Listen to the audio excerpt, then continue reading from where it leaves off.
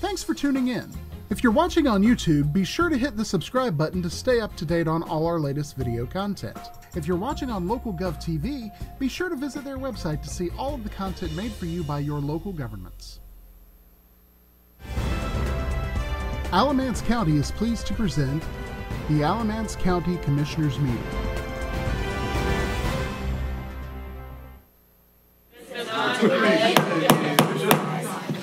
I'm going to call the meeting to order. Okay, I have the honors today, so if everyone just bow your heads, please. Our Heavenly Father, we ask that you guide and direct us throughout this meeting and throughout our lives. We need more harmony, we need more work together, and we need more just representing the citizens of Alamance County. We pray that you guide us throughout this meeting and our lives. Amen. Amen. Have the Pledge of Allegiance, if you would stand.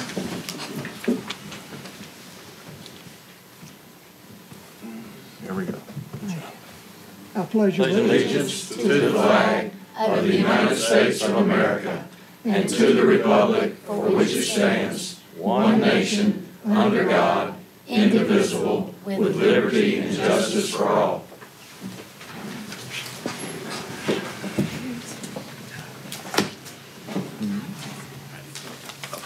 Okay, next is the approval of the agenda, and we have two modifications that we need to make. The first is, and Ms. York, it's the, what item number is that? Item 6B, sir. Item 6B, which is the event center feasibility.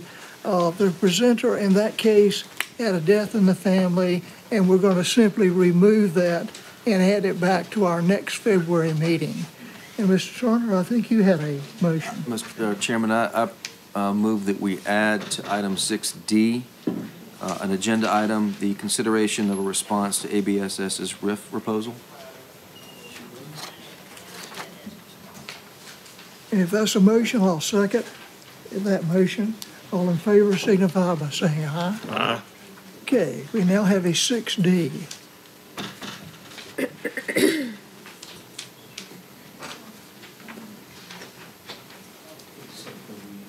Motion to approve the agenda We have a motion to approve the agenda. Do we have a second? as amended. Second. Have a motion to amend as amended. All in favor signify by saying aye. Aye. Any opposed? It's unanimous. Motion to approve the consent agenda. We're not there yet. We have public speakers. Sammy, he was trying to delete you, but sorry. Okay, Sammy Moser. Good morning, everyone. Good morning, commissioners. Chairman Posey, good morning, other commissioners. I'm Sammy Moser. I want to speak on the ongoing issue with spending for ABSS or school children. I'd just like to say that I'm sure everyone here, we love our school children, we love our teachers for what they do, and we want the best for our schools. I don't like the idea that we keep hearing the propaganda against what I call propaganda against our county commissioners. I went back and looked at news articles that I've kept through several years, and just want to point out a few articles, information that was reported in the paper. Some of the commissioners might want to put your head down, not even listen to me speak. I don't know, but let's be professional. Let's look at past issues so we can make sure going forward we get this thing correct about our schools and our school students and our teachers. A bond issue was passed in 2004. That was $36.6 million in 2004. News article I have in 2012, $4 million was unspent from the bond that was passed in 2004. $4 million was left unspent.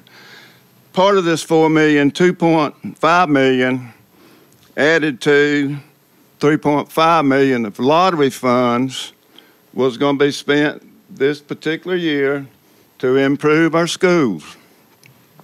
Out of that $3.5 million spent, although we keep hearing we didn't have money to repair roofs, out of the $5.5 million spent, according to the news article, only $200,000 was spent on roof repair.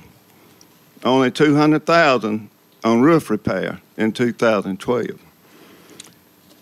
In the article about the year 2015, $1.5 million was spent on repair. That particular year, only $200,000 was spent on roof repair. The other money was spent on painting, flooring, new floors in gymnasiums. Even 4 of our schools, we did extra design work on the gym floors. But only $200,000 out of that $1.5 million was spent on roof repair. And I'm just thinking, have we prioritized the money correctly? If not, we want the money for our school kids. We want the money for our teachers. But we want to make sure the money, when it comes in, is used adequately. In 2018, $7 million was appropriated to Kearns Construction for Western High School. Part of that money was to go for roof repair. Yeah, I'm going to have to. In April of last year, we were asked for $250,000 for new redesign of roof repair at Western High School. Thank you for the time, and we want to work for our kids, our students. I'm sorry, I apologize. Everyone's limited to 3 minutes. I should have stated that before the first speaker. But Sammy's been around, he knows better. And a good friend of mine. I apologize. But each speaker is timed, time is shown, 3 minutes total, and the total speakers have a total of 30 minutes. I don't think that's going to be an issue today at all. Mr. Moser, thank you. I apologize. Okay, Henry Vines. Henry's been here before as well. Yes, sir. Thank you, Commissioner Paisley and Commissioners, to allow me to speak this today. My name is Henry Vines. Live in Snow Camp, right down here, down south. Today, I'd like to speak to you about all the issues that's going on. And I think that the news article that came out in the Alamance News has really spurred attention to the taxpayers of this county. When we were talking about 6.5 cent increase in property taxes and estimated maybe up to as much as 10. Well, my number is much higher than that. I think we're looking at 15 cents. When we are looking at about $120 million debt that we are fixing to incur. It will be reported here soon about how much it's going to cost to fix the roofs and HVACs. We got a $26 million mold problem. We got right at $16 million. Looks like we're headed into over budget for this fiscal year. Add it all together, folks. That's $120 million. Now, my other thing is, is that we seem to be getting comfortable with raising the property taxes. 5 years ago, the commissioner sat right here in these chairs, and the bond was passed. Sales tax failed. So we sat up here and we said, we ain't got no choice but to raise taxes by 8 cents on property taxes because we got to fund this bond. Well, the people of this county voted against it because they didn't want to raise their taxes. But in essence, they voted for a tax increase, just in a different place. A tax increase is a tax increase. It makes no difference where it's at. The only difference between the two is that that sales tax is shared among all the county residents and the people that come in and visit us. It was mentioned in the forum that Buc-ee's wasn't going to be nothing but a gas station. That's not true. They are banking on making their profits off of what they sell inside their store. They're looking at 1 million people visiting that station. They're talking about over $14 million, possibly even more, coming in on revenues, on retail sales, not gas. So, commissioners, now's the time we need to do something if we want to act on this, because the General Assembly is going to act real soon on this. You have the ability to send a letter to the delegation and ask that impose this core cent sales tax on Alamance County. They can put this on a bill, and it will pass through. No one has rejected a core cent sales tax in the General Assembly. My time's out. I appreciate it, but I hope y'all consider this. Thanks, sir. By the way, we commissioners are listening to every speaker, but we will not comment until the end of the meeting where it's county commissioner comments. So if you expect us to comment now, procedurally cannot happen. But we are listening, and even though we don't comment now, we likely are or will at the end of the meeting. Okay. I need my glasses for this signature. Motion to approve the, Zane Cooper. I'm ready to be done. Mr. Carter, that's too strong. Good morning, everyone. I came in this morning in response to the stories that came out for ABSS over the weekend and on Friday. It seems that you guys have added something to the agenda to respond to all of that, so I appreciate it. I'm interested to hear that response. So I'll keep this short. I won't go into a whole lot of detail as to what my thoughts are. I've been a resident here since 1991. There was a brief time away in Knoxville, but now I'm here. I live in Burlington. I work for the city. My son is a 5-year-old kindergarten student in the Splash program at Smith. And in the short time that he's been in public schools, I can attest to that program, the effectiveness of it, and we love it. My wife and I, he loves it.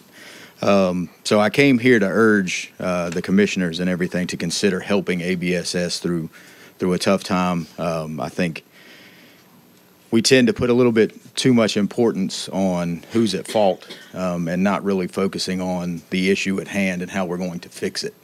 They're speaking of losing certain programs that are really beneficial to the county, to the students, to the growth of the county, all of that. So I urge you just to consider, in a time of need, helping keep these programs. They're very important to me, but also, throughout the county and any Splash programs, art programs, these teachers, they need support. Their job is very, very important. I would argue that it's much more important than mine.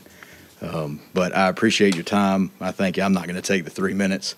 I'm interested to hear what the response is, so thank you. Thank you. And Mr. Engel, I told Mr. Engel early on as he was signing up, he's disqualified from speaking. He's left-handed. Yeah, he told me that, and I saw a picture that just inspired me just before I came up here. It was Sheriff Terry Johnson with a full head of hair back when he was in high school. I said, man, that looks great, Sheriff. He's got it there, but listen, thank you, Mr. Chair, Chairman Paisley, and Mr. Vice Chair Carter. Thank you, commissioners, for allowing me to speak.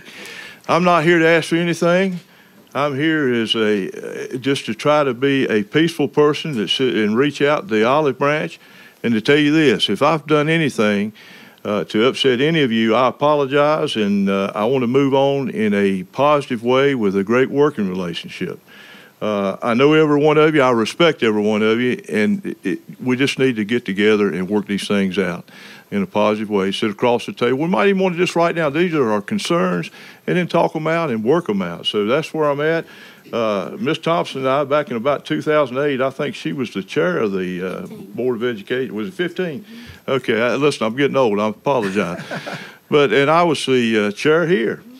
And we decided, you know, we need things have always been contentious around budget time between the commissioners and the school board. That's been forever. All of you know that.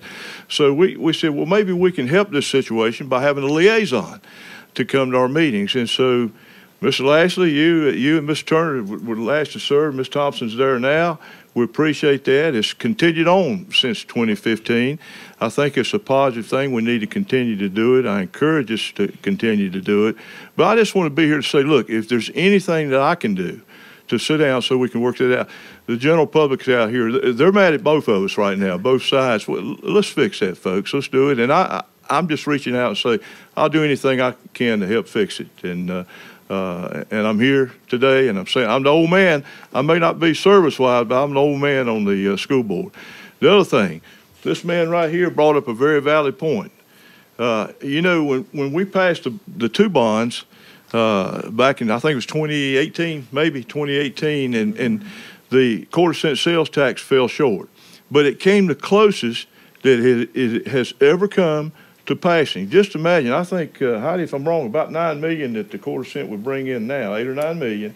You're looking at maybe 12 to 14 million the time you get Buc-ee's and these other businesses up and running.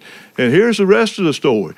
The majority of that money, as Henry said, is going to be coming from outside the county. People just riding through is going to help us pay for law enforcement, education, other public services. You know, let's all get our heads together and say, you know what, let's get everybody on board and let's get this thing passed. And this may be the perfect time because the general public sees what we're going through from a financial standpoint.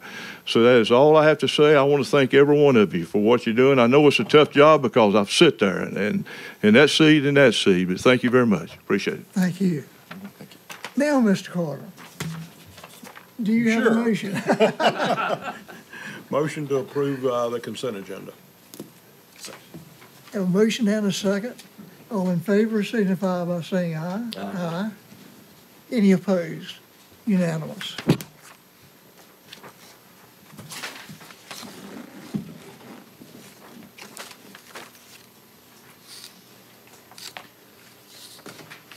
Okay, Mr. Baker. Next item is roofing and HVAC studies and the interim report. Thank you. Good morning, Commissioners. Before you start, are you wearing body armor today? I mean, don't need it. Don't need it. I'm here just to give an update on the status of our assessment that we're doing of the roofs and HVAC systems, both at the school system buildings and all of the county buildings. So for those of folks in the audience who haven't been talking about this every day, I put a timeline up on the screen just to show the process here. We started this in October and did an RFQ. We selected some folks to help us do this who were experts in the field. The two folks that we chose are Ron McCaskill from REI and Kevin Waters from SCI, System Contractors. So Ron is here in the audience, and I'm going to let him speak in a minute. Kevin has hit some travel delays. He may run in here late and sweaty in just a minute. We'll see how that goes. But we asked these guys to have a top 20 ranking for us by this meeting so that you guys would have this knowledge as we move into budget season. So over the course of the next 5 months, they are going to continue to assess all the buildings. They're going to look at all the roofs, all the HVACs, and they're going to come up with a integrated list of those projects. Let us know the status of all of them, which of them needs to be fixed, and in the order they need to be fixed. And importantly, a dollar figure estimate for all of that work. That dollar figure, because if you're talking about every roof, every HVAC, that dollar figure is huge. Obviously, we don't need to do all that right now. We're not trying to do all that right now. It's just giving us an idea of what these things cost and what our top priorities need to be.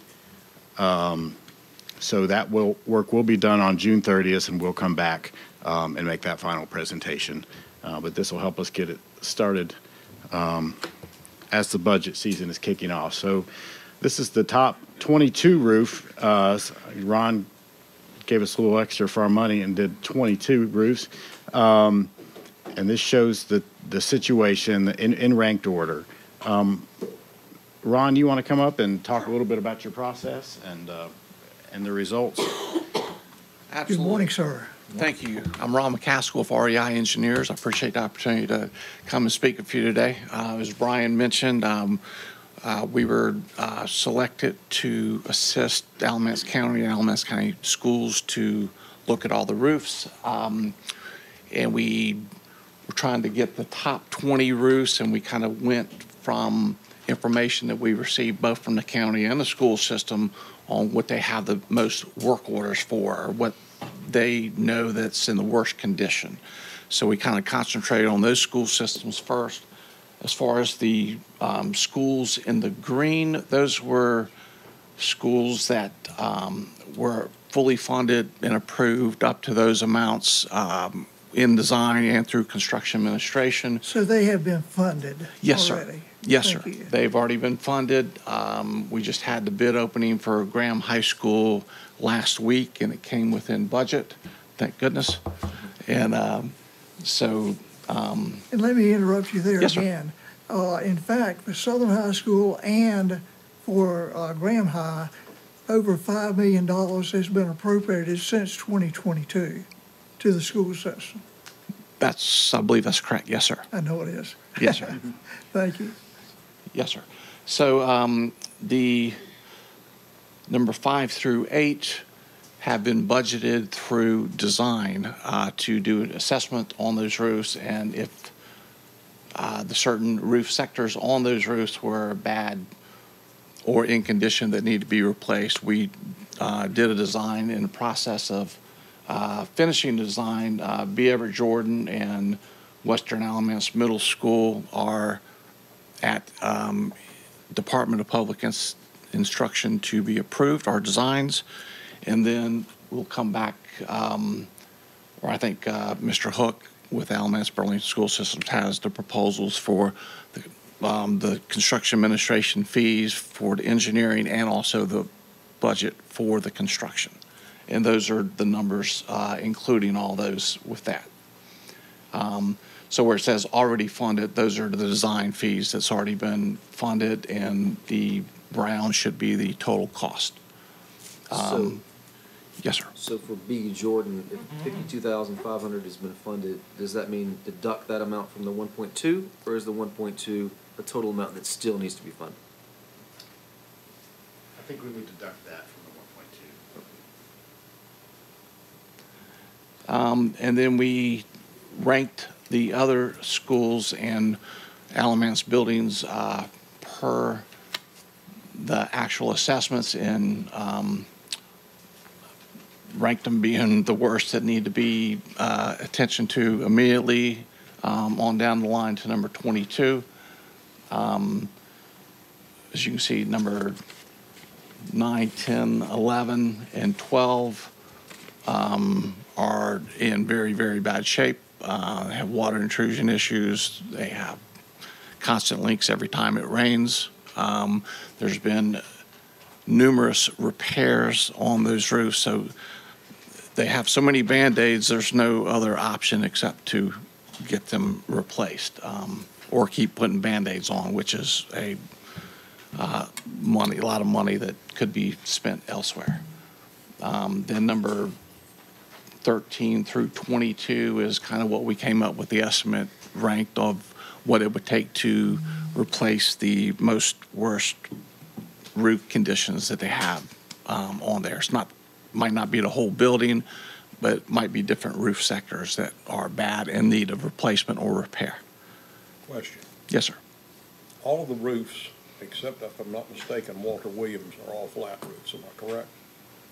I'm sorry? All the roofs, with the exception of Walter Williams High School, are flat roofs? No, that's Altamaha Ossipee is a metal roof also, and Garrett Hoffield's elementary middle school is a metal Which roof one? also.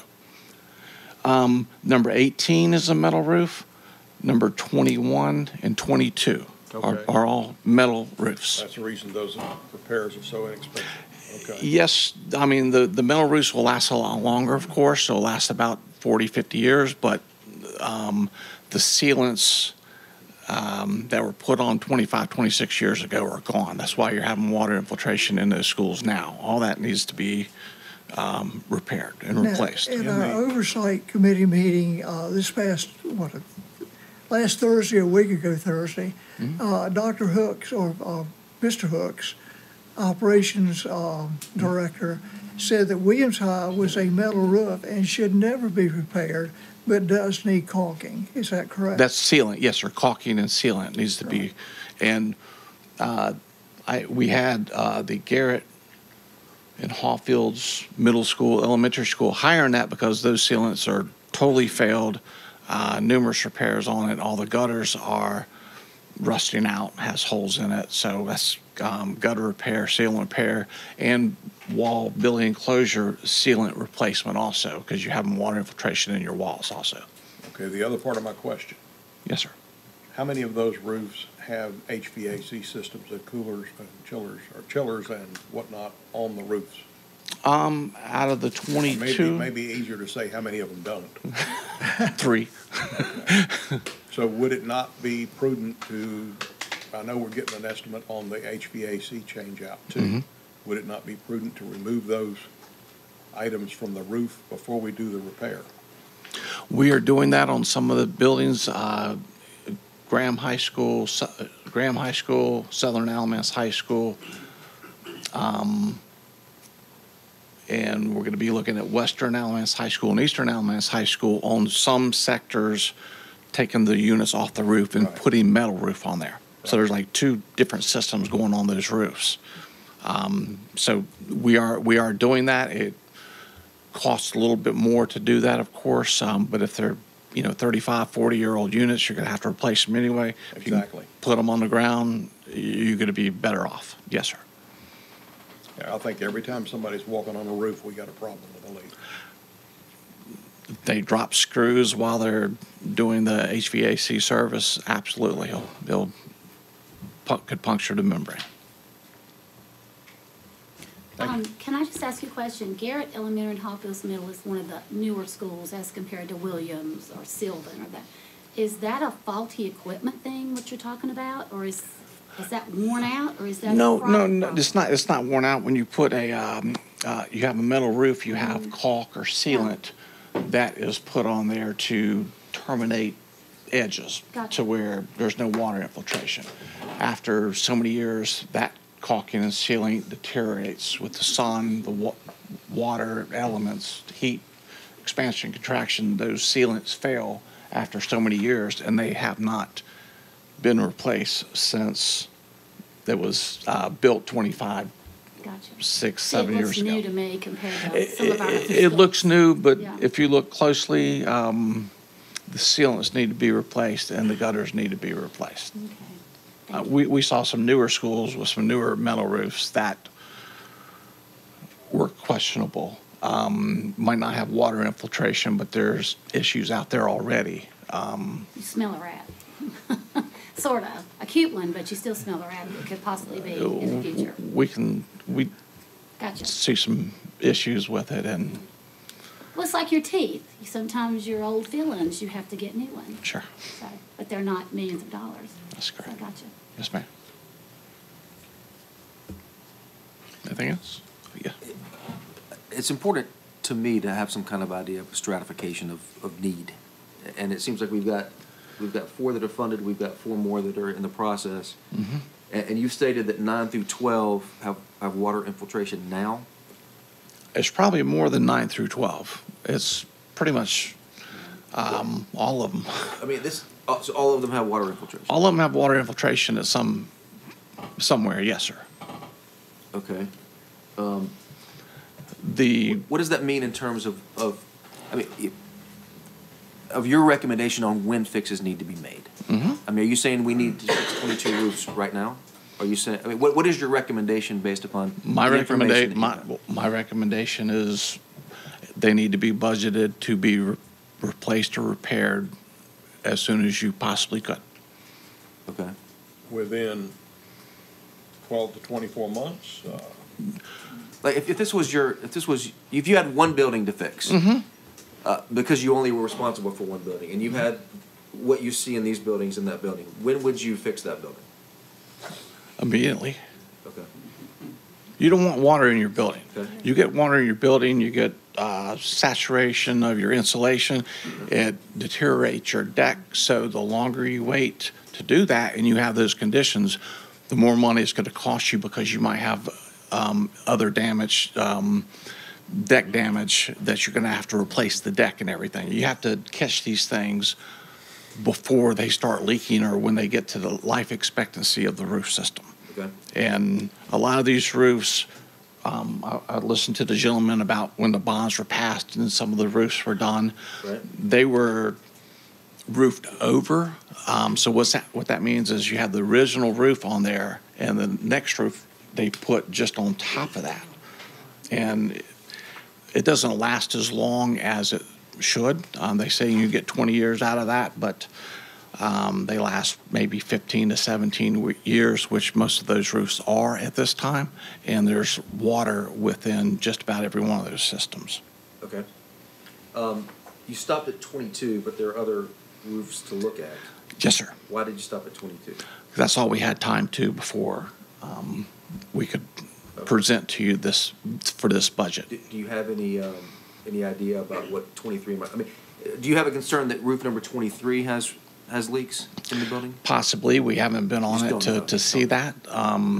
We were doing everything we could to be able to. And I appreciate you guys working hard on this. Get on these 22. Cause they're like 5 or 6 football fields on some of them, and it's not just walking around the perimeter. I mean, you have to crisscross and walk back and forth on all these roofs to identify what the deficiencies are in those roofs and note those.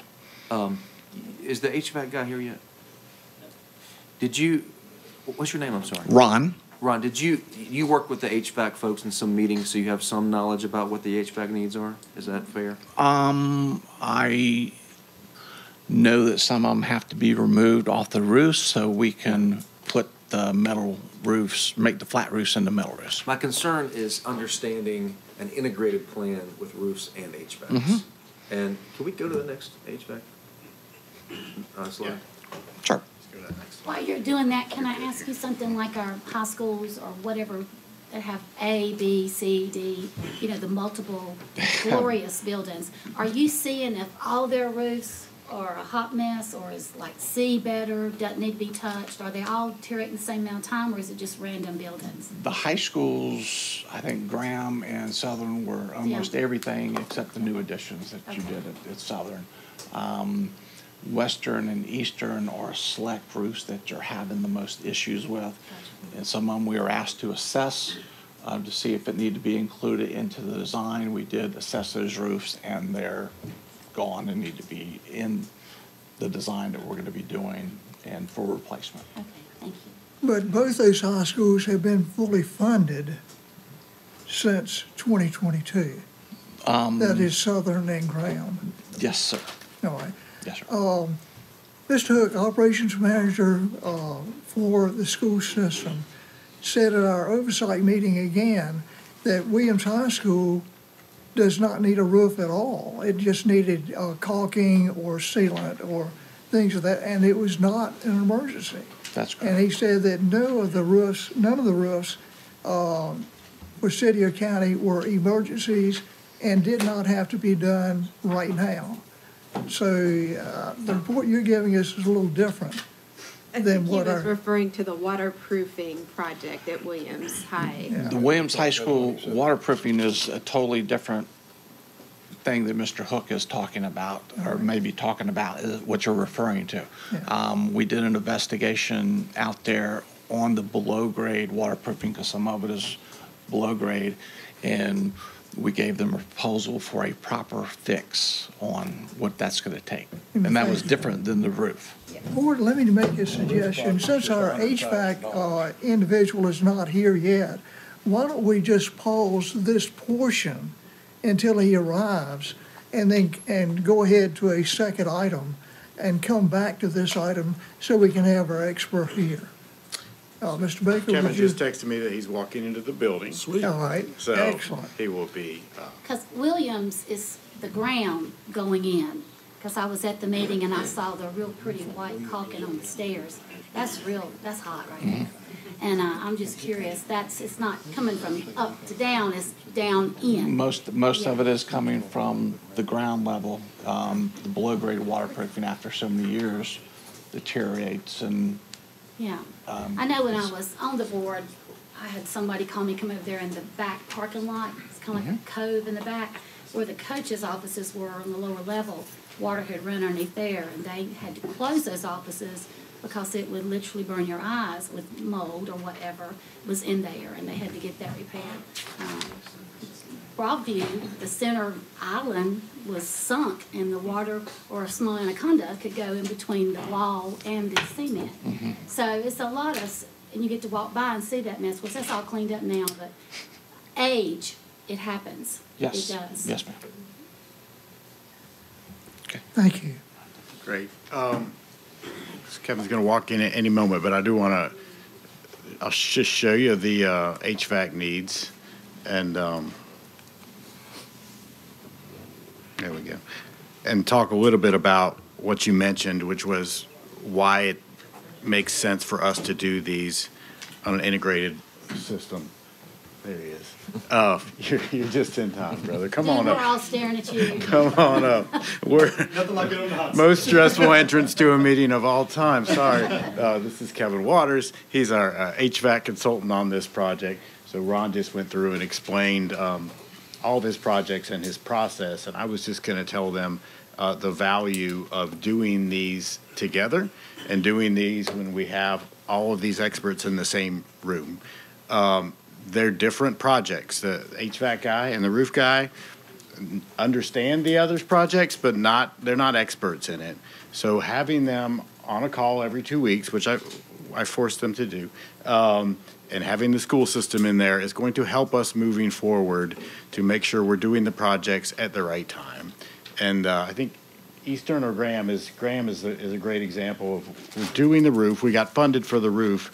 They were not funded for the HVAC, and the HVACs are on the roof. They need to be taken off. They need to be removed.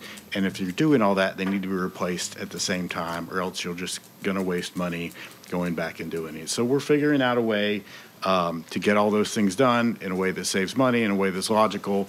And this process has been very helpful for us to find some of those things and work with Greg and the school system on getting those things done. So Kevin, do you just want to come up and run through your list and tell them about your process? Sure. And Mr. Baker, before that, now this is part of what we, the county commissioners or the county's paying for with REI and the assessments. The public needs to be aware of that. Mr. Waters? So evaluation, again, I'm Kevin Waters with Systems Contractors. We're a design build mechanical contractor out of Greensboro.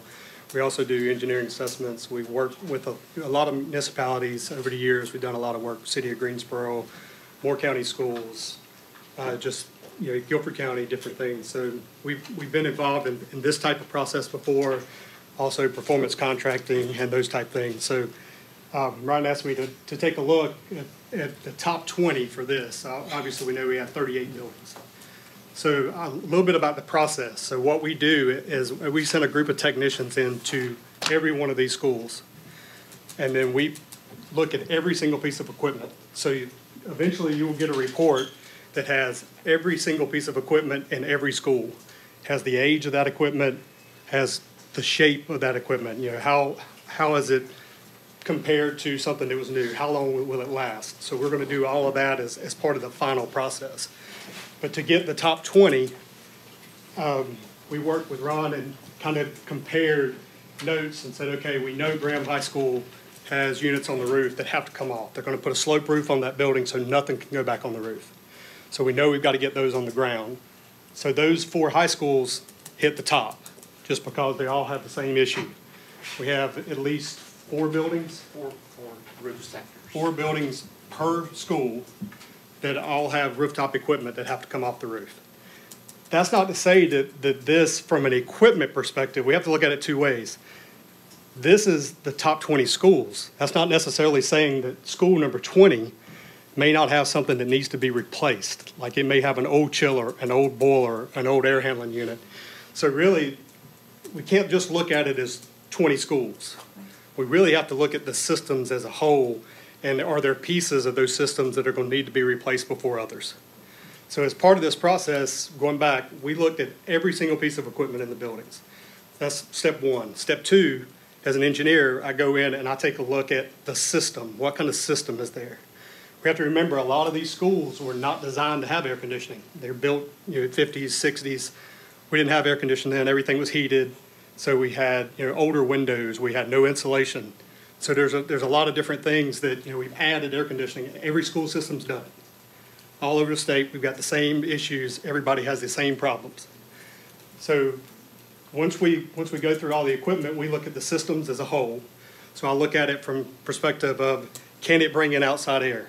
We have a lot of schools that can't bring in outside air because the code allows you, if that door is operable, then we don't necessarily have to mechanically bring in outside air. We all know that that door is most likely not going to be open when it's 20 degrees outside. It's not going to be open when it's 90 degrees outside. So we're not always getting fresh air. Again, it's all code is the same. It happens in office buildings. It happens in schools. It happens everywhere. So after we look at the system as a whole for outside air, we look at, can it dehumidify? Because again, a lot of these systems were put in after the fact. We had heated buildings. We put in air conditioning. Now, what problems have we caused over the years by adding air conditioning to a building that wasn't designed for air conditioning? Going back to the windows and the no insulation. So we have to look at it and say, okay, can the system that is in that building dehumidify? Answer to that, some of them yes, some of them no. So then as a whole, we say, okay, do we just replace equipment like for like, or do we fix all the problems while we're doing it? Do we change that system? Do we bring in outside air so we make sure that we're mechanically bringing the fresh air into the building, that we're dehumidifying that air as we're bringing it in? So it's more of a process than just, okay, we can go replace all this and it wouldn't cost this much, but it's not going to fix all the problems. So we really have to look at it as a holistic approach. Now, there are some things that can be replaced. Chillers, for instance, they're going to be there regardless of what the system is. So we'll go in and replace, go down the list, number 10, M-Holt may have a chiller that needs to be replaced that can be a top priority. So what I've run in the end, our report's going to be a little different. It's not just going to be the top 20 schools. It's going to be a list of, okay, here are the priorities overall. So if we take all of the schools and we prioritize what needs to be done in each school, you may have, some of the things at Graham may move down to number 20, but some of them are going to be number 1. We know for a fact that we've got to get those units off the roof in order for Ron to do the roof. So that's the reason we kind of prioritize the high schools first. The rest of those were prioritized based on my experience looking at the dehumidification piece and the outside air piece, because those two things are super important. I'm still looking for some kind of integration of the plans, and I know that may be difficult at this point. But imagine that you are responsible for Highland Elementary, which is, and only Highland Elementary, and that's the 21st priority on the list. When would you act to take care of the HVAC at Highland Elementary? Again, it is a little early because what we're trying to do is get the last, we have about 10 more schools, I think, to fully go through. We work with the school system and say, okay, which jobs are you having the most issues with, right? So that's kind of how we got the top 20 list early on, right? Because we had a lot of work to do. I mean, we've had hundreds and hundreds of hours of technicians going through schools and trying to find every piece of equipment. I mean, we're right now, I think I told you, 12 or 1,300 pieces of equipment in that list. Right? So we're evaluating all of those pieces of equipment. And the holistic approach is once we've got them all, then we've got to prioritize in each individual school, but overall as well. So we can't just say, okay, Graham High School needs to go first and everything that needs to be done at Graham needs to go first. Because we know we've got chillers that are 30 and 35 years old that are literally on their last leg and they're not going to last very much longer. My problem is, and I'm not sure how to solve it. Sure. It is your work is done on June 30th. I don't want to wait until June 30th. Understand. So I need to develop a plan to prioritize and abide by the holistic approach in my mind. But I don't know how to do that without your full report. So I don't know what action I need to take. I guess is because I've got two different evaluations for a lot of different buildings. Correct. I guess what I need is an integrated recommendation, and I guess working with Mr. Hook and ABSS, we need that very quickly, and I don't know how to get it. I think we're, the June date is also for, schools and for county buildings. So obviously, we're doing the schools first. So there's nothing to say that we can't finish up the reporting piece. Like, we're working on the reporting piece for this now. So by the end of February, we'll have, our recommendations on these 20, and we should have all of the site surveys completed by the end of this month as well. So we're not going to wait till June 20th. Is it going to be February 28th? Probably not. Could it be the middle of March or by the end of March have the school piece of this done? It's a pretty good chance we could do that. Let me add to Mr. Turner's question. We have to pass a budget, and as a practical matter, it's going to have to be by the third Monday in June. So, and we can't really pin the tail on the donkey until we have all those numbers and priorities. So, does that add to your question? Somebody asked your question. Yeah. What is a good date for you to be able to hit your dates? The first Monday in June. Before that, actually, tomorrow. Well, tomorrow. Right. Tomorrow. I just want to make sure I'm hearing you right, because I'm pretty sure I am. When we build a brand new house, it goes from the floor up, and it's so easy to put all the ductwork and everything in because it goes all together as planned. Correct.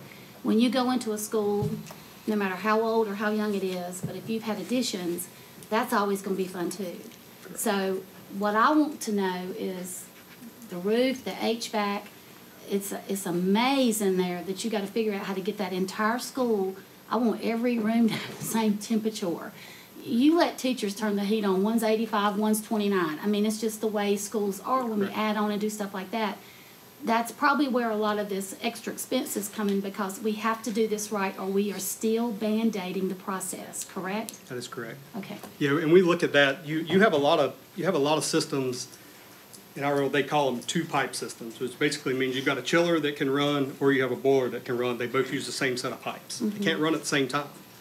So if you have a classroom that is full of kids in the winter, sometimes that classroom may need cooling. Sometimes, and then the one next to it may have half the kids in it. It may need heat. We have a lot of schools that can't do that. The newer schools can, but the older schools cannot because of just the systems that were designed and installed at the time, which was typical, 25, 30 years ago. Well, I know when I've done junior achievement at Pleasant Grove, where the chickens are hatching down in the lower grades, it's really cozy. But up here, people got the windows open because it's so hot. Right. We don't live like that, Right. Mr. Turner, I did not mean to cut you off. Oh, no, that's all right. I'm still thinking. But I did have I've thought myself into a question. So I think, let me just. I'm right behind you on that, Greg. Let me interrupt your thought process for a minute. Just to tell you that the goal here was to quickly as they could do it, give you an idea of the biggest problems and a sense of the scale and scope of those problems so that you could get your mind around the amounts of money we were talking about budgeting. This is not an integrated let's go to work today list. But they have done all the work that they need to do to get to those lists. So they've done a ton of work getting up on roofs, checking all the HVACs. So I think if we have a dollar figure target, or we want to say to these guys, can you give me a list for the first 10 million, 20 million, whatever it is, they can do that relatively quickly. That's just a sit-down meeting where we talk these things through. They've got all the work built in to do that. We just not quite there because we've been prioritizing on getting a bigger scope view. Well, and that was going to be the thrust of my question, which is reversing the process, not talking about the need, but talking about money available and then deriving what can be done from that initially. Right. Ron, your comments to me, I'm in a different place than I walked into this meeting, because what I anticipated with the roofs is that we'd be able to say, these amount of roofs need immediate attention, those amount of roofs, you can wait 2 years, But you're telling me that that's not the case, and that is different than what I anticipated hearing today. I did not put year 2, 3, 4, 5 Right. on those numbers. Right. These were year 1. Yeah, so that's, And there are other roof sectors on these schools Yeah. that will be needed in year 2, year 3. so I'm in a different place, so I gotta regroup on that. But what we do know, in terms of money that's available, there's unfunded bond proceeds to the tune of $19 million that exist. I imagine that once we go to the bond market, that's probably more like $21 million. Ms. York, do we know whether the Davenport model can support that amount of debt with any additional revenue or not? We know from the last version of the Davenport model, which was August, that you could issue the 19.5 million and the debt service would begin next fiscal year at approximately 1.95 million, and that there was enough money without new revenues to support that payment annually. So we do need to update the model because we've made some decisions that have impacted the capital reserve amounts on the ABSS side.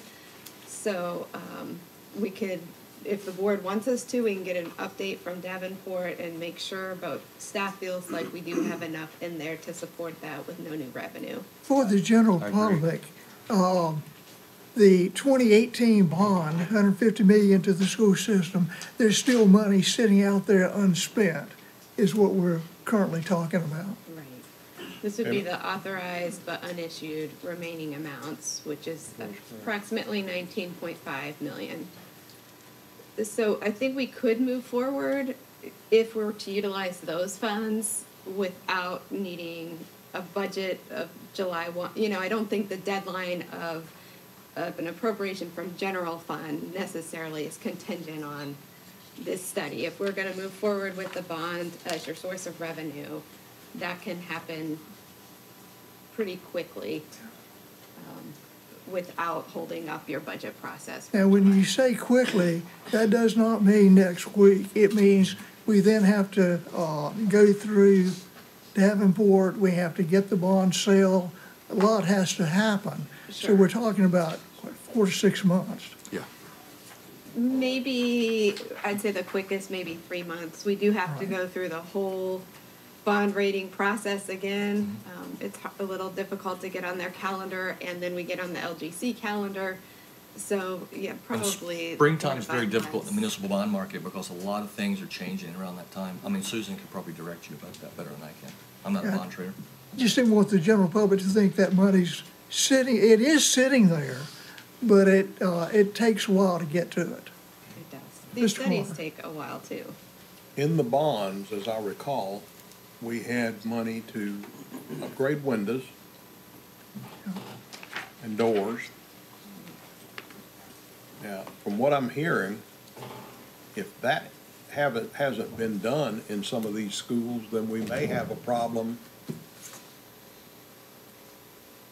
adding the heating and adding the HVAC systems, moving them and putting in better systems. If we don't have good windows and they're not sealed, we need to know which schools on these lists have had all the work done that they need to have done. They do, so that when we get this work done, we've got it all done. I mean, we can't keep going back and back and back and back every month with more requests for more money for stuff that needs to be done. We've got to figure it all out and then figure out how we're going to pay for it. As Mr. Carter is saying, we've asked repeatedly for maintenance schedules, for all kinds of things from the school system, and we've got to work closer together providing information. We still are waiting on information on what's been completed from the 2018 bond referendum. So we've just got to work a lot closer together. And school system, ABSS has got to provide us with a lot more information than we've had in the past. Anybody else? Fine, thank you. Thank you. Well, can I ask for, just in terms of next steps, can we, do you need, I mean, I think I don't know if we're in agreement or not, but I think the next step would be Davenport coming perhaps at our next meeting to give us the information that you just spoke about, with a potential vote to move forward with those funds. Right. Yes, we can reach out to Davenport for an update on the model, have them come back, present that model to you, and then we could also discuss a project manager, whether or not we need that to help us oversee these projects, and whether or not the bond funds would be an allowable use for that. I'm not sure they can come to the next meeting, but we'll get on their schedule to get them here as quickly as we can. Yeah, the general public needs to understand, we provide the funds, but the school system has to make it go. They have to provide the contracts, meet with the contractors, enter contracts, and we don't even review their contracts, to my dismay. We cannot have open-ended contracts like we've seen in the past. We need hard contracts. For example, there were several roofs that were replaced in 2018 and different years that were 20-year guaranteed roofs. I went through some of those contracts over the weekend. 20-year guaranteed roofs that now have to be replaced or repaired, because part of those contracts were that the school system had to do regular maintenance. They had to do reporting on a regular basis as to the completion of those maintenance issues, and contact the contractor that provided the roof or roofs with information on a timely basis. And apparently, obviously, that was not done. So my guess is, and Rick, I'm not asking you to review all these contracts because that's the school board's issue, but my guess is the warranties on those roofs have been just thrown away because the school system did not comply with the contractual obligations such as maintenance and reporting.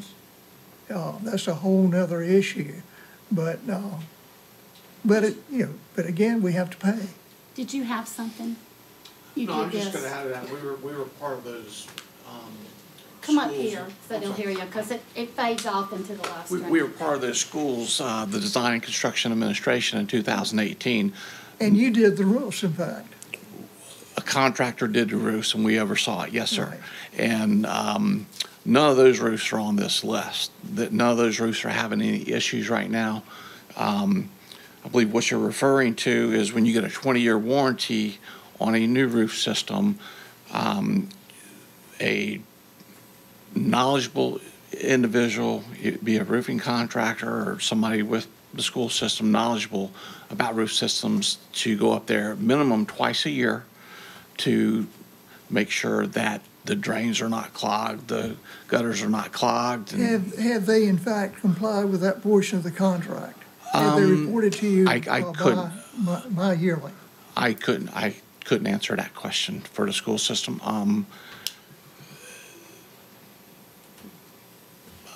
My guess is not. 'Cause Well, in their defense, only have four people. Yeah, they've had a number of operation directors over that period of time, just since 2018. Mm-hmm. So, I'm going to be I got surprised a if they question. would. You made a comment. You just said something, 4 people, there's only 4 people on their staff or your staff? From my understanding on their staff, they only have 4 people to be able to look at 42 different schools with HVACs, floors, roofs. That's more information that I've gotten, sir. Thank you. Whatever. I mean, that's my understanding. I'm not the school board. I don't work Heidi, for I them. do have one request. You just brought it up. I want to make sure I say this before I forget. It's probably very imperative to reach out to Davenport today to tell them what we're talking about, the bonds, because there are some things that they have to do to present to the marketplace before they can even come and let their executors execute your order. So there's a lot of things that Davenport's going to have to do on their end before we could even get close, because I'm really thinking the way I've had this process before, this particular process just to get us onto the bond market's agenda could take 30 to 45 days from today.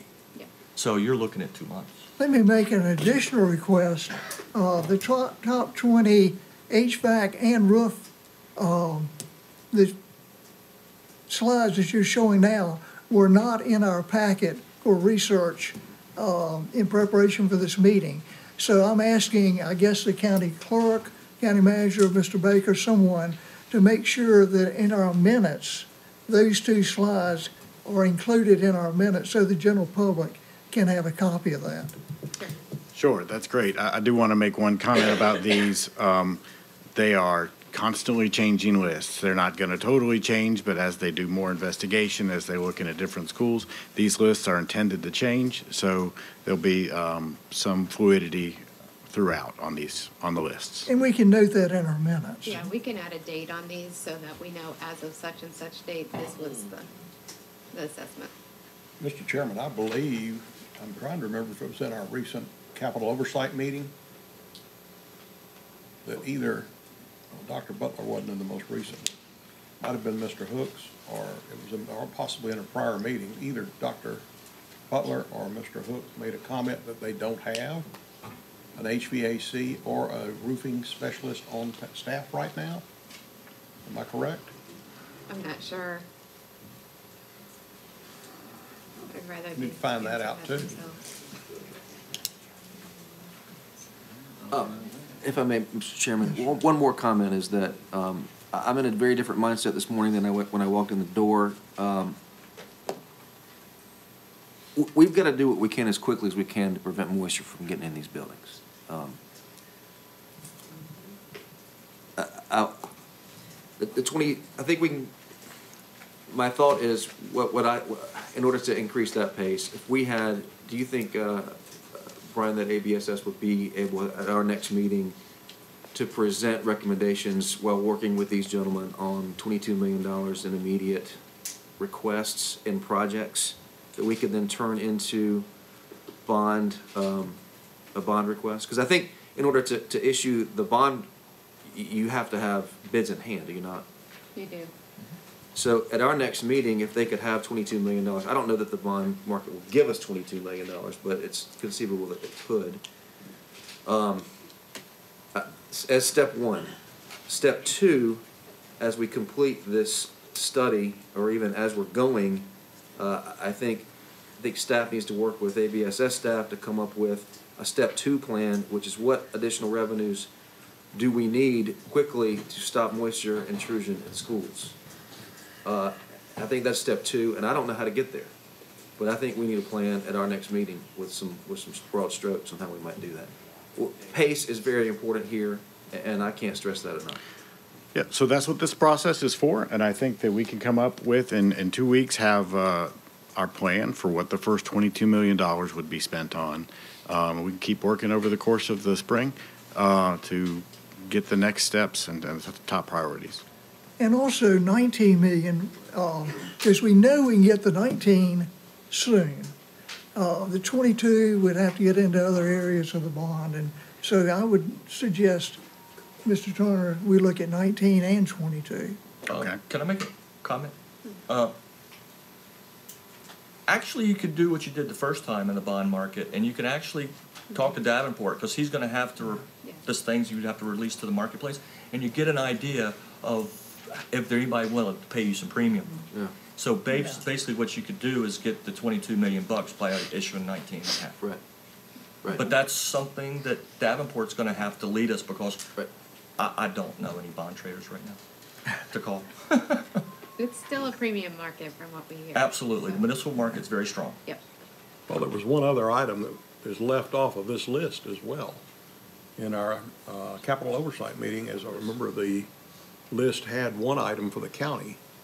I don't see that on here. So number 11 is the Alamance County Jail. That's the only county building that we have current water intrusion on, so that's the only one that we asked them to examine in this first phase. And we can't do that under the school bond. We could not, no. So we could deduct that cost from the bond. And you two guys are going to be with us through this whole process. This is not your only meeting. Okay. Just put it on your calendar. Thank you, gentlemen. Thank you. And we thank you.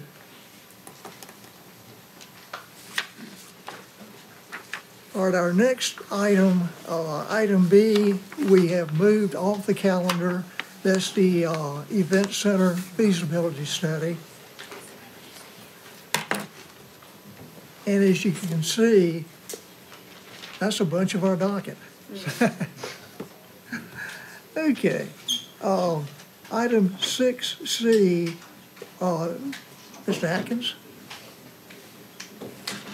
That's the advertisement of delinquent 2023 taxes. That's correct. Thank you for having me here this morning. This is a routine item. I've been enjoying listening to all the discussion this morning and just glad I didn't have to deal with any of it. I'm an observer. What I have before you comes before you every year. So the law requires me to report to this board the amount of delinquent taxes that are liens on real property. And having reported that amount to the board then orders me to go and advertise that in a newspaper of general circulation. The good thing about that advertisement is that the cost is not borne by the taxpayers generally. So the individuals that have failed to pay receive a fee, and that fee covers the cost of the advertisement. So the persons that did not pay will pay their own advertisement. The rest of the citizens do not absorb that cost. We do estimate that $5 would be an appropriate amount for that fee. That's the same as we used last year. Now, as of January 25th, that's when we put in the agenda item, the total amount of liens against real property for the current year was $6,347,584.35. I ran that again this morning just to see what's transpired.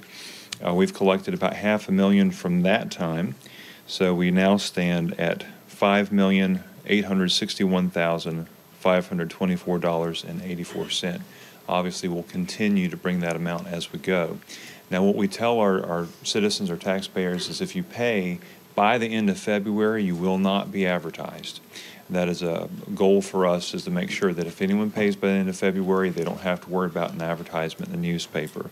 For that reason, I would recommend doing the advertisement on or about March 14th. That gives us time for postmarks and for processing and for lead time to put it in the paper. So that would be the recommended time. And what I need this morning is a motion, just to authorize me to move forward with that, to apply a $5 fee, and to proceed with the advertisement, presumably March 14th. One question, please. Mm-hmm. I would appreciate it if you could recite for the meeting and for the benefit of the press what the homestead exemption requirements are. I've heard a number of concerns about the issue of some senior citizens not able to, that feel like the tax impact has been heavy. Sure. Let them know what opportunities they have. Can you just briefly describe the homestead exemption, what's required, and what it amounts to? Right. So a person who is 65 years or older, who is a homeowner, they have a maximum income. Oh goodness, I need my cup of coffee. I'm going to say it's about 36.8, but let me pull that. I'm having a pre-senior moment. It just went out of my mind. But that varies from year to year. It changes every year. Right, state statute. Yeah. That's right. If they meet the income requirements, then they would be able to get in. It's ordinarily a 50% reduction on the taxable value of the home. Sometimes it provides more than that. And it's not, there's no strings attached. And so you don't have to worry, well, if I get in the program, am I going to suddenly come up with some large bill later? It just halves the taxes generally. It applies to city and county. Once you go in, you generally stay in the program. We do audit that program on an 8-year cycle. But generally, once you qualify, 8 years later, you will still be qualified. So I think it's excellent. The deadline is June 1st to make application, but this board has graciously allowed us to extend that out to December 31st. So anybody that comes in anytime during the calendar year, we'll go ahead and get that taken care of for that year. So even if they realize after they've paid the bill, we can refund back the overage. We want to make sure that anyone who can get it does. Do we also have the ability to provide a payment plan if the single payment of the tax is not possible? Yes, absolutely. So we offer that with the bill as it goes out. We offer a 5-step payment plan. But then additionally to that, someone will end up at this time of the year already delinquent. And so they said, well, what can I do? If they contact us, we'll work out a payment agreement. We do that with the bank draft. We just set up a recurring payment, and that comes in and gets it satisfied. Definitely. And you can also, just as I do, carry the payment in over 3 months, 4 months, 5 months, which makes it much, much easier for the taxpayers to pay that bill. Yes, absolutely. I will note that the helpful staff here has pointed out the 23 income limit at 33.8 based on the income earned in 2022. Obviously, at this time, we're in 2024, so we would have to use 2023 income. 36.7. Oh, goodness. I did 36.8. I wish I could claim it. I wish I pulled the 8 from last year and the 36 from this year. That's time for coffee. Individual taxpayer, or is that for a couple? Per household. And so if you do have a couple, it would use the combined income. Yes, indeed. But it's an excellent program. If anyone has questions, my recommendation is just to reach out, give us a phone call. Absolutely. And we'd be glad to walk them through it. Sometimes folks, the form confuses me. What do I do? And I'm not a form filling out sort of person, so I recognize that. If they come in, we'll walk them through. Here's the steps. Here's what you need to do. It's really very easy to get in. Not everybody does online. Yes. Some people yes. just play solitaire on their laptop. I'm not saying I know those people, but that's really overwhelming for a lot of people that haven't grown up doing stuff like this. Yeah. Well, that's the thing. I really appreciate with Alamance County generally that if you reach out, you get a live human being and they help you. I know that's not the way increasingly with counties. I understand the need to automate things. But if someone will reach out, they'll get a human being, and that person will help them through the process. Well, I'll make the motion that we authorize the tax administrator to have the $5 assessment effective on or about March 14 of this year. Second. Any discussion? All in favor signify by saying aye. Aye. Any opposed? Unanimous. Right. Thank you. Thank you.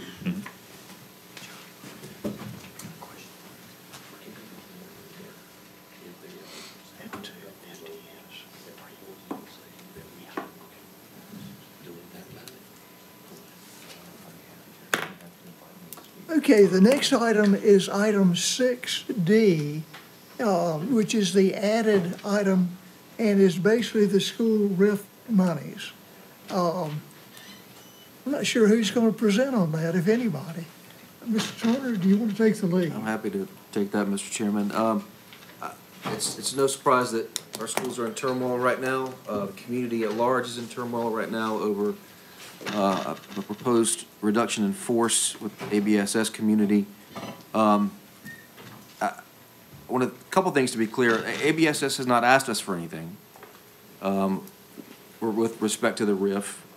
We have asked for some specific information about the RIF dollar amount and then a breakdown, what roles are affected, how many folks are affected, and what programs would be affected. I know we asked for that on Friday. This meeting's on Monday. We haven't gotten the full amount, haven't got the answers to those specific questions.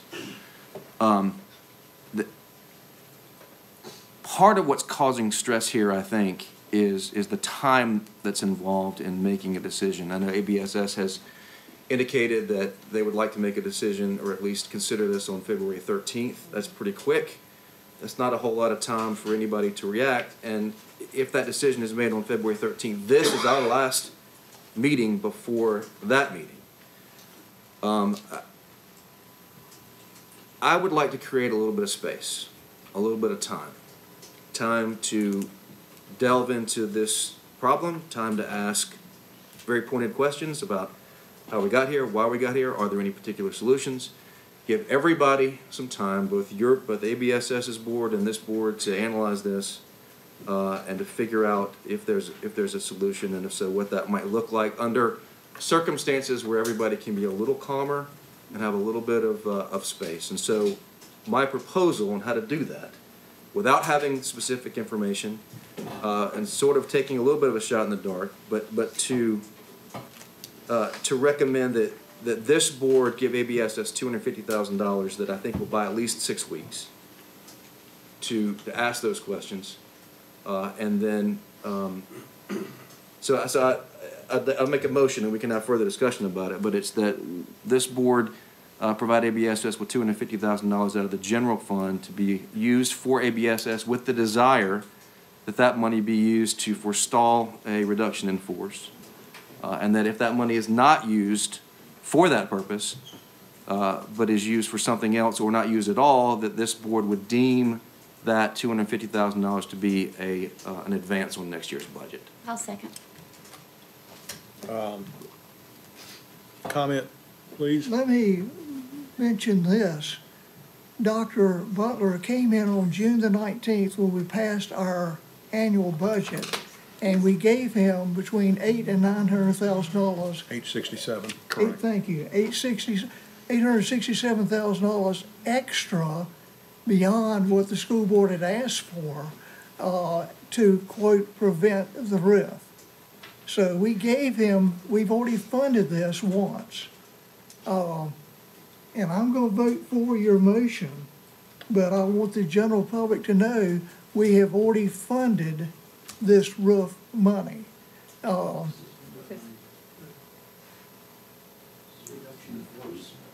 haven't funded all yet. No. Now, on June the 19th, we added to our recommended budget. Yes. And Dr. Butler said, we're going to have to riff Yes. if You you said don't. roof, I'm sorry. And so, not roof, riff. Riff, right. Yeah. So we've already funded this on one occasion with our annual budget. But I think this shows that we, the county commissioners, are going beyond what anybody probably should do with taxpayer money in order to support our teachers, our children, the school ABSS, the administration, and the school board members, because we've already funded this in its entirety, and now we're funding partially again. I'm sorry, Mr. Carter. Well, you took a little bit of my thunder. As you stated, if you look back in last year, in May, at this last school board meeting in May,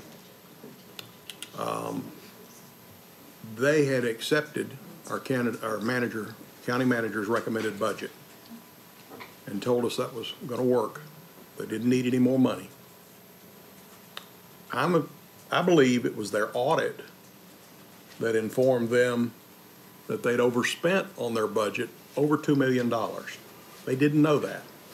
Their fund balance was down further than they thought it was. That's kind of like strike one.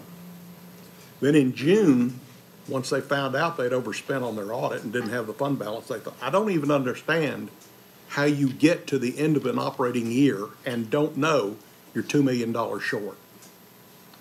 Then in June, on June the 19th, as Mr. Paisley just pointed out, they came to us and Dr. Butler assured us that the $867,000 would present a reduction in force. We had, in order to get that $867,000, we were really close. We weren't at revenue neutral, but we were very close to revenue neutral. But in order to provide that $867,000, we had to raise the tax rate higher than we wanted to. Then, subsequent to that, we learned that their chief financial officer had wired $320,000 to a bogus account. Now, that money's been recovered through insurance. But that's strike one, strike two, strike three. Then we get to December and a bad rainstorm, and they don't appear to know at ABSS that they have the funds you've just seen demonstrated sitting in accounts or available to be used for roof repair and have had it for more than 2 years. Now, I understand that the accusation from ABSS is that DPI takes about 14 months to approve work. That's bizarre. I mean, at the state level, we need to talk to our state delegation and find out why. I mean, you don't need to take 14 months when you've got a problem to get approval on getting it fixed from the state. But that's strike 4. Then strike 5, and we're way past strikeout, is this approach. Now we find out we still don't have enough money. How much money are they out of balance in their budget? We don't even know. We've asked for last week when we started hearing about this. We asked, how much money do you need? We've had an estimate, but we don't know for sure. They haven't told us. And to kind of top it all off, their policy says that they're not supposed to notify their employees of a possible layoff unless it's been approved by the board. Am I correct? And they've gone out and notified employees that they might get cut. Guys, I'm just struggling. I'm really struggling with management at ABSS. And I think the whole community probably is. This board values education. My wife and Mr. Paisley's wife, both sitting here with us today, both are retired school teachers. Ms. Paisley taught for 42 years in Alamance County. My wife has retired after 27 years, last 8 in Alamance County. We value education. Our kids were too old to be in the school system. If they were still in school when we came here, we'd have had a problem. But they would have been in public schools. And we've got problems there too, as we all know. The number of schools failing in Alamance County. We've got a management problem over at ABSS, and somebody needs to take a look at it. I intend to vote for this as well. But somebody needs, that's the responsibility. This board, if we had those kind of problems in the county, would be dealing with it. That's the responsibility of the ABSS school board. It's not to be a cheerleading board for the ABSS management. And I believe that there are members of the school board that aren't trying to play the role of cheerleader. But the whole board needs to take on the responsibility of managing the funds. And if you don't have the right people in place, you need to take a serious look at who does need to be there. Mr. Turner, any comments? I don't disagree with some comments that have already been made. I'm trying to create a little bit of time, a little bit of space, ask the right questions, come up with some solutions if they're available, and I think this does that. As I said, I intend to vote for the motion. Ms. Thompson? I seconded it, so I'm good. Okay. Mr. Lashley? Thank you, Chairman. I just want to reiterate what Mr. Carter has said, because he told you the right thing. And I'm sitting in that seat, in those shoes right now.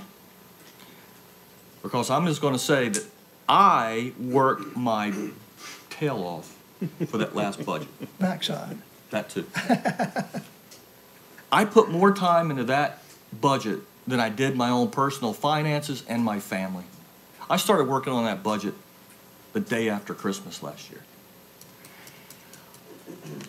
And when I walked into the room on June 19th, like Mr. Carter, I was kicking myself because I had tried everything in my toolbox to get it down to revenue neutral, and I missed it by $450,000 on a $215 million budget.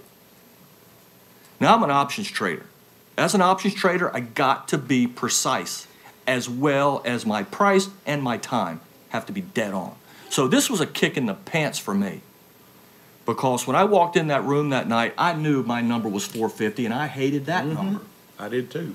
But then, as always, when the school system has asked this board for anything, I have been more than willing to help. As a matter of fact, when I first became a county commissioner, I took it upon myself to walk over and talk to the finance director of ABSS to see where we could have the same numbers, because I realized over my experience in business that I have to be on the same page with my partners if I intend to arrive at the same place that the partners want to arrive at. Now, after the superintendent came in and asked us for this money, banging on my calculator to see what it's going to do with my rate. And we walked in here with a 43-cent rate, 2/10 away from revenue neutral, and to do that for the school system. And every single time, and I told this to Dr. Butler, that I have relented a lot of things that he's asked me for. I came in saying no, listened to his request, listened to his ask, and said, you know something, it seems reasonable, let's give it to him. And I did it that night too, against my better judgment. And now, fast forward 8 months. Now I have to look at myself in the mirror and say that I got duped. Someone told me that if I did this, that would happen. Well, guess what? I did this, and that didn't happen. And now look at today. Mr. Turner, I want to thank you for thinking outside the box here. This is a decent idea you have. I think you have put some thought into this, and you have an idea when it would go. And you have my vote too, based on the one thing that you said about this money is, if it does not use properly, comes off the top of next year's budget. Now, with all that being said,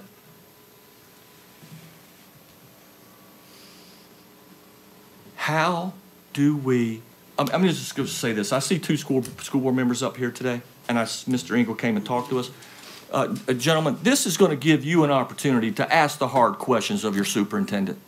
Show the community of Alamance County that we are serious about these problems, and we want to address it head on. So this is going to give you time, thanks to Commissioner Turner, to ask those hard questions next week. I also know next week that the school system and the Board of Commissioners have a meeting Thursday with the state delegation. School board members, this is your opportunity to show the community we're going to face this head on, and we're going to ask some hard questions. And some of those questions are not going to be comfortable, but they have to be asked. And I'm certain that this is a great way to go on that path that Mr. Engel was talking about, because we all want as least amount of problems as we can do. So that's all I wanted to say, and I apologize for going so long, but I've been sitting here for the last half hour thinking about all the things I want to say, and I think I got them all out. And, Commissioner Turner, I just want to thank you for thinking outside the box. And school board members, Engel and Bowden, are both here. We've been asked to attend the meeting this coming Thursday at 2:30 at your premises, but we have not been asked to be a participant. I'm asking that we be a participant with the legislature as opposed to in the audience. I've telephoned and asked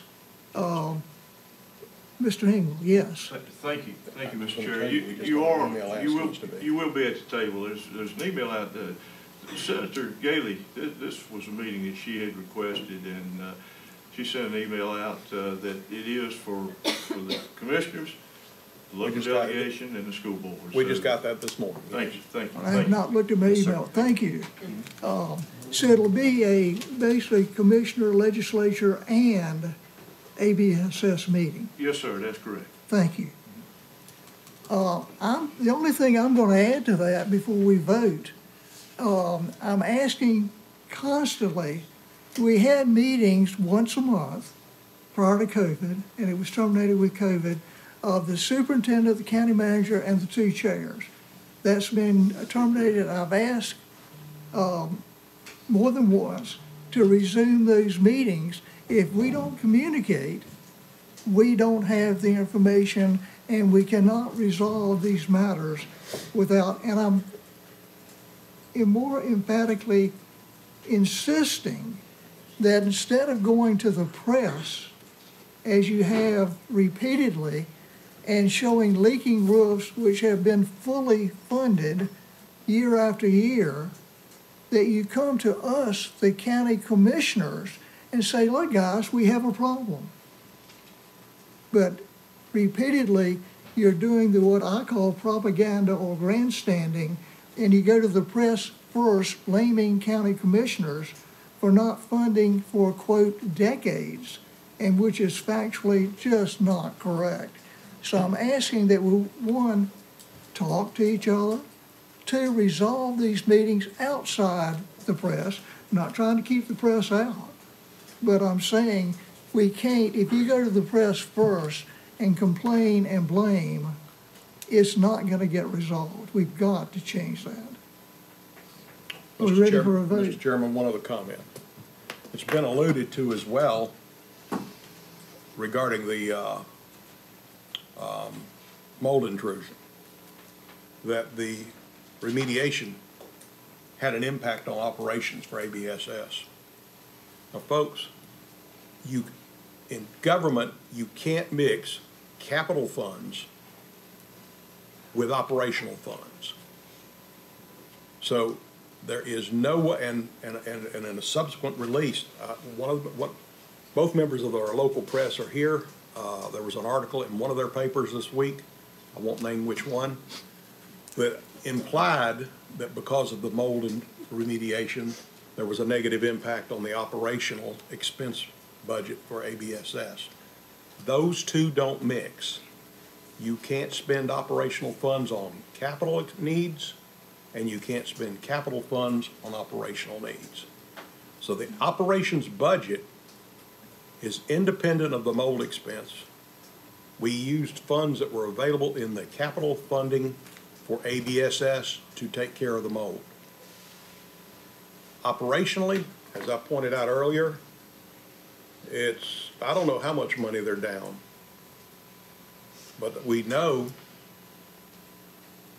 that they're down possibly another $800,000 or $900,000 in their budget. So they needed $800,000 and $867,000 before we approved our final budget that they didn't know about when they approved their budget.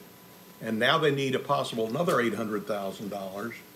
And from what I understand from some sources, a number of the positions they're looking at possibly have been hired subsequent to the approval of their last budget. So they've been adding people when they didn't know they didn't have the money to pay for it. That's kind of strike six. That's all I'm going to say. Any other comments? Call for a vote. All right, yes, ma'am. I would just like to clarify where you'd like to take the funds from, the 250,000. He said general fund. General fund, yeah. So it would be the appropriated fund balance. Fund balance. Okay, Thank you. thank you. You want to restate your motion? You don't need to. Don't do it. Don't do it. All in favor of the motion signify by saying aye. Aye. Any opposed? It's unanimous. Board members, school board members, there is a time allotted to this money. And thank you for attending. Absolutely. Okay. County Attorney's report. Nothing from me today, Board. Glad to be back. That's the best report so far. Okay. County Manager. Same, no further report. The second best. County Commissioner's comments. We probably have already used them, but Ms. Thompson, I'll start with you. Okay, I'm going to just read a statement that's kind of coming from a spectator's view. Steve was with me when he heard this yesterday. Beg your pardon? I said, you heard this with me at the same time yesterday, and it's about leadership. And I got a picture of a bunch of geese. Oh, yeah. And this is very important, how we can relate to geese. They're not so annoying. My pastor did this. They always fly in a formation. And I heard the best story yesterday that just kind of hit the nail on the head for where we are right now in the situation that we're all facing with ABSS. We seem to have gotten into a personal tug-of-war, and the ones suffering are many times the kids and the ones that teach them. I never want to see successful programs and the ones teaching them be removed from the system. I also know that the tremendous importance of student services, our nurses, our social workers, our counselors, etc. I know the ESSER money was able to really focus on mental health positions also and cleaner environments. I find it interesting that life before COVID, that the air quality in schools was no big deal. We still had emergency situations in school prior, depression with some kids possibly thinking suicide, problems with drugs, disciplinary issues, teen pregnancies, STDs, absenteeism, dangerous homes, gang recruitment, and on and on. It never ceased to amaze me how the air quality became so important due to COVID, when many school systems across the state and nation had mold for who knows how long. Commissioner Carter and I heard this amazing story yesterday about geese and why they fly in formation. Why do they do this, and what can we learn about leadership from it? Each bird flies slightly above the bird in front of them, reducing the wind resistance. The geese take turns being the leader, falling back when they get tired. This means they can fly for a long time before they need to rest. The V formation makes it easier to keep track of every bird in the group. Flying in formation helps each member to communicate and coordinate with the group more effectively. Just as the birds fly together to create less resistance, if as a leader we can inspire and motivate others to share a common direction and work cohesively toward that goal, we will get there much quicker and with better outcomes. When geese are flying together, and if a geese gets tired or tries to resist the will of the group, it feels the drag of the other birds pulling it back into formation. In our workplace, we need to stay close to those in the same goals and aspirations as they are heading where we want to go. Geese are distributed leadership models. When the leading goose gets tired, it swaps places with another member of the team so that it can support from behind and recharge itself. This reminds us that a distributed leadership model is the most effective in building a strong team. Each person bringing their own valuable skills and ideas, each leading when they are the best person to do so. Geese honk to encourage those in front to keep up their speed. We should ensure that we speak out to encourage others to be their best. This supportive environment will allow other team members to flourish and feel valued. Ensure that your honking isn't negative and accusatory, as this will result in a demotivated team that lacks purpose. And finally, when a goose gets sick, or falls behind, two other geese break away from the flock and stay with it, either until it dies or it is strong enough to rejoin the group. When members of our team are struggling, we need to stand by them and support them until they can perform at their best again. Good leadership means being there for people when the chips are down, not just when they are helping us be successful. So you see, we have to support the different agencies in this county when it hits the fan. Alamance County is one big team, and beating down someone when they are already at the bottom hurts everybody. And if we keep blaming, we will never go anywhere except where we already are. I know it's the time to pounce, but we got to really take a step back and look at that. Now, I'm not neglecting accountability. That's big in my life as well. I'm asking for all of us to just stop and get at the same table and work together as though our very life depends on it. Because for children, it does. Thank you. Mr. Lashley. I have nothing. I've spoken up today. Mr. Turner. Nothing, thank you. Mr. Carter. I have nothing else. And I agree. Do we have a motion to adjourn? Vote so moved. Second. All in favor, say aye. Aye.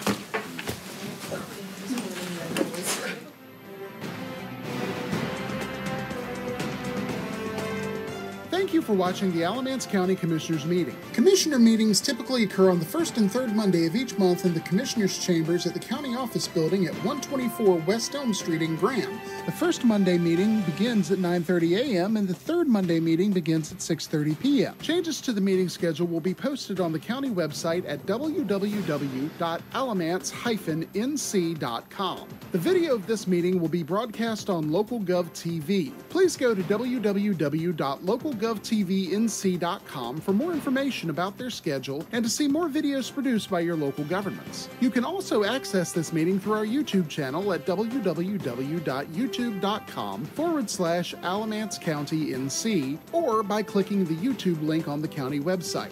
Technical questions regarding this meeting's broadcast or production may be sent to our county webmaster at webmaster@alamance-nc.com. This address is for technical questions only. Comments and questions about the content of this meeting may be made to the commissioners themselves. You can find their contact information at the Alamance County website at www.alamance-nc.com. There, you can click on the link that says County Commissioners to learn more about the commissioners, read minutes and agendas of commissioner meetings, and find other information about the county commissioners. You can also send mail correspondence to County Commissioners, 124 West Elm Street, Graham, North Carolina 27253. Again, thank you for tuning in to the Alamance County Commissioners meeting. Thanks for tuning in. If you're watching on YouTube, be sure to hit the subscribe button to stay up to date on all our latest video content. If you're watching on Local Gov TV, be sure to visit their website to see all of the content made for you by your local governments.